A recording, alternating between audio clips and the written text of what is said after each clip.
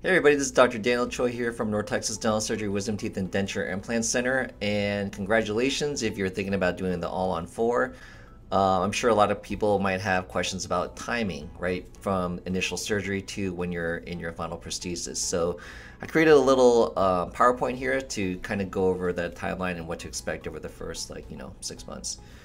All right, here we go. Okay, so All-on-4 timeline. All right, so we break this down into several steps. The pre-surgical assessment, you've already made the decision.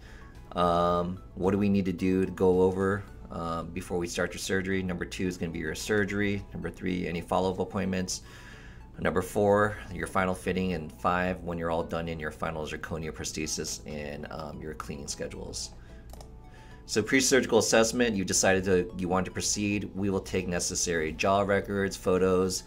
You tell us how white you want your teeth to be, what shape you want your teeth to be, basically all the little intricacies of what you want your smile to be. Now keep in mind, this is a temporary prosthesis, but we still want you to be happy about what you're going to look like on day one. Also at this time, we're going to review your medical health history. We already do that at the original consultation too, but and this can be overlapping with your original consultation. Patients come in, they have a consultation, and they decide they want to go ahead with it. Sometimes we can do all these same things, the jaw records, photos, all these little details on that same day. Sometimes we actually need to actually make another appointment. At that same time, what we're going to do is also we're going to view any medical health history. If you have any issues with your health, we'll get any necessary medical consultations we need with your physicians. Also, because you will require IV sedation for your procedure, we'll go over any little details that you need to do to prepare for your surgery. Also, making sure, again, you stay what we call NPO, nothing to eat or drink after midnight the night before, how to dress, don't wear your makeup, etc. Day of your surgery, so obviously we're going to sedate you, we're going to take out the necessary teeth and recontour your bone. If you've already been missing your teeth and you're already in a denture, then we'll just recontour your bone. We'll place your dental implants, and also we will convert your prosthesis to wear home that day. So what that looks like is, what I just explained, we'll place your dental implants, recontour your bone, and then we'll convert your prosthesis so that it screws in that day. So that'll look exactly like this. Now keep in mind that your initial converted prosthesis, your temporary, it is a temporary. I talk about this in other videos, but sometimes other providers can do a acrylic temporary converted. That's typically about $12,000 to $15,000, but that would be your temporary there. You're pretty much going to be done there at that point, except for any follow-up appointments.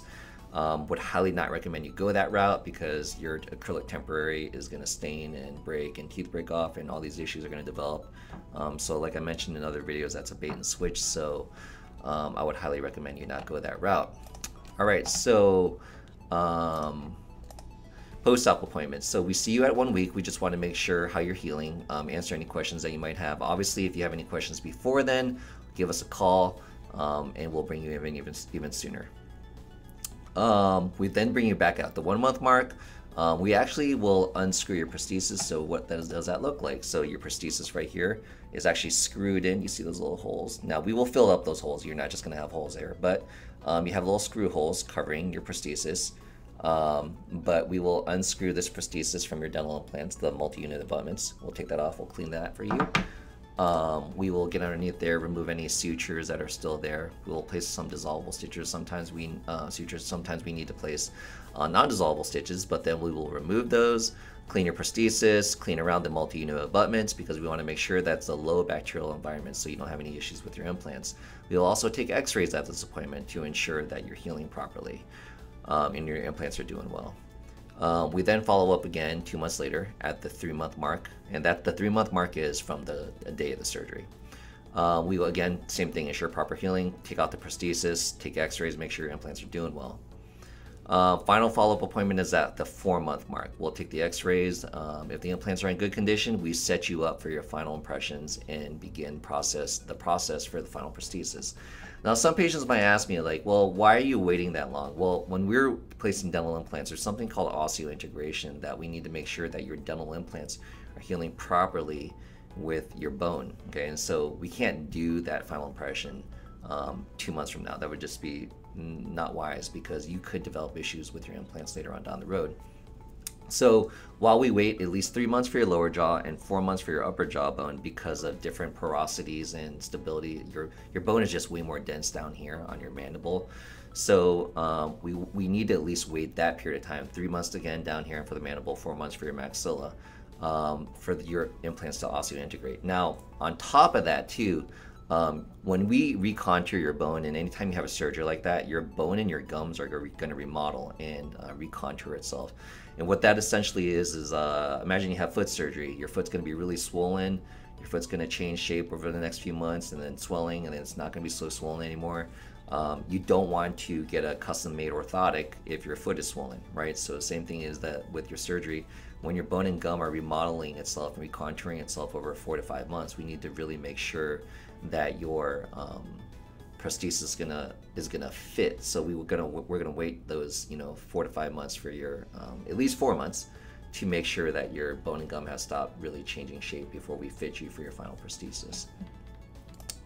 So that's the final follow-up appointment, and then we set you up for your final impressions and begin process for your final prosthesis. All right, so the final fitting. Your implants have healed properly and are stable. We'll do a final fitting of your bone and gums and take into account any shade preference of your gums and teeth, as well as the shape of your teeth and what you want them to look like. And your final prosthesis will be made of monolithic zirconia, the most resilient and aesthetic prosthesis. And I made another video talking about all-on-4 materials, and so I would highly recommend you look at that video to make sure that you choose the right prosthesis.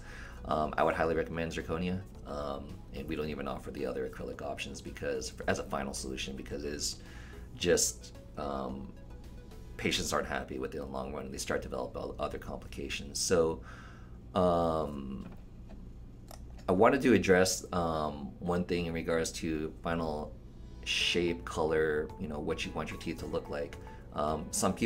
Most people love what they have originally from the temporary acrylic prosthesis, so they just want the same.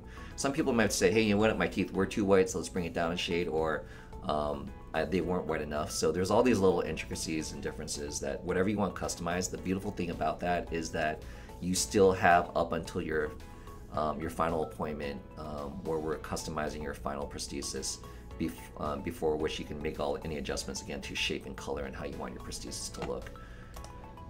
And finally, after you are in your final prosthesis, we recommend cleanings every 6 to 12 months for a zirconia prosthesis. And if you have an acrylic or a temporary or acrylic titanium hybrid, we recommend every 6 months. Zirconia can get less cleanings because the nature of the material and how smooth it is and how highly polished and how it just doesn't want to attract bacteria.